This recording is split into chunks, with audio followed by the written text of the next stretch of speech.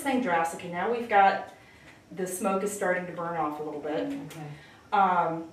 We can start to knock the drafts down a little bit so we don't go through our firewood in like 2.2 seconds. I usually close it about halfway, give or take. Okay, so that's regulating our heat.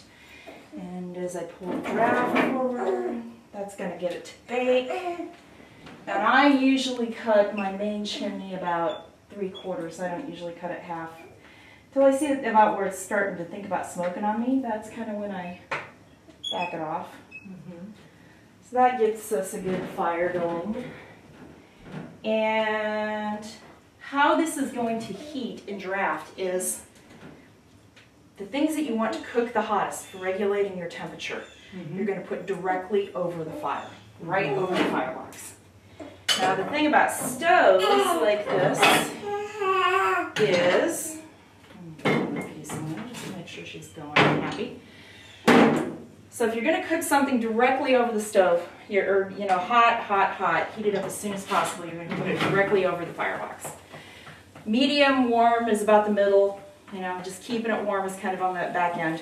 As for the oven for baking, you're going to pull that draft forward, and that's going to kick a lot of the heat back into the oven. So what it's going to force the fire to literally do is you'll actually see the flames shoot up out of the firebox and over the top of the oven underneath here on these plates when they jump a little bit.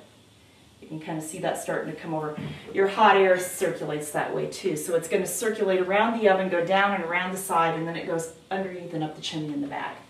Kind of forces that path on it.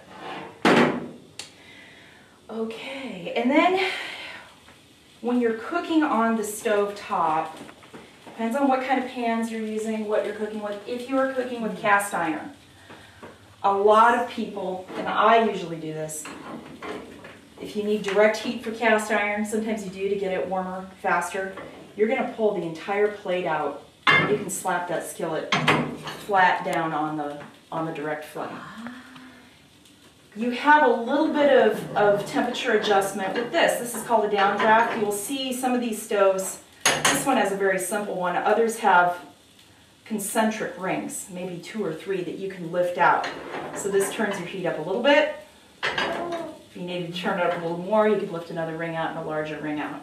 So that does allow you a little bit of heat adjustment. Otherwise, you play the game across the stove and you move it over one and pull the plate out. So